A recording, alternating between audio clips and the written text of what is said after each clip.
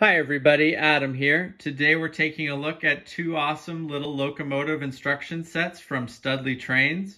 They offer both of these for sale, and I'll include links below in case you're interested in checking them out.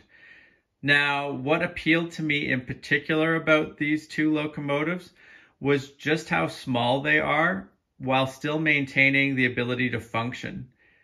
Neither of them is directly powered, but if you ran a powered train behind them, they would move around your layout, which is pretty cool. And I always find it interesting to see how builders and designers are, fitting functional gearing systems inside really small models. And, I think it'll be really fun and educational to build both of these models.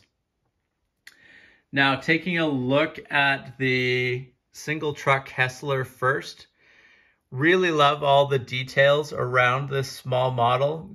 Great stuff going on the side of the boiler here, and on the front with the little light, and a nice cab area as well with coal boxes, it looks like, on the back here.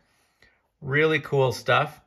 And I did a little bit of quick research on Wikipedia about this type of locomotive, and it looks like it was designed by Charles Hessler. And the Hessler locomotive was one of three major types of geared steam locomotives.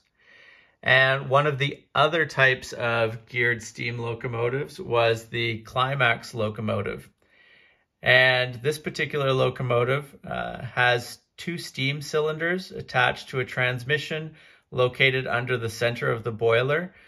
And this transmits power to drive shafts running to the front and rear trucks. So I assume these right here are the steam cylinders.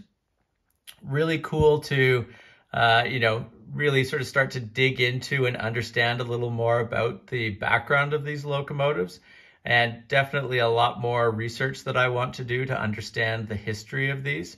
I'll include links below to the Wikipedia pages that I looked at for these, so you can read a little bit more about them too if you're interested.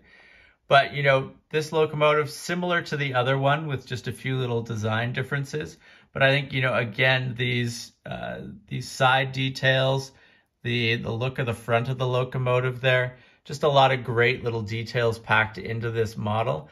And I think that both of these are going to look really cool on sidings in our layout and, periodically running around our layout. And, sort of more importantly, I think they'll continue to flesh out our train collection as we try to explore locomotives throughout the history of trains, as well as from different trains from around the world.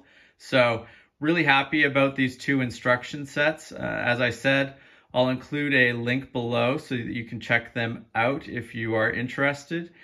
And thank you very much for watching. If you have not subscribed to the channel, please make sure to do so that you don't miss out on any of our upcoming videos. And we will see you again soon. Take care. Bye.